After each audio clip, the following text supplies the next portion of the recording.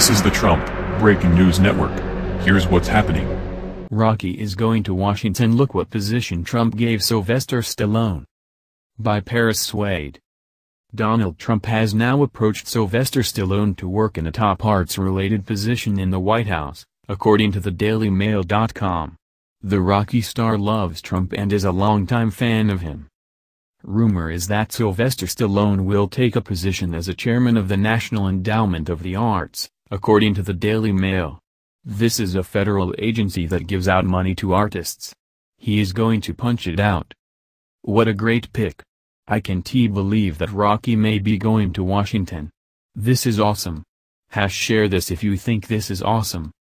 His appointment is going to have to be chosen by Congress.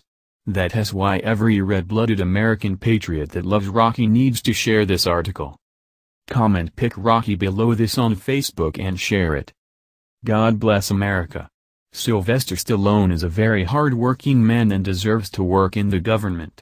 HT Daily Mail Flickr. Thanks for reading. Why all?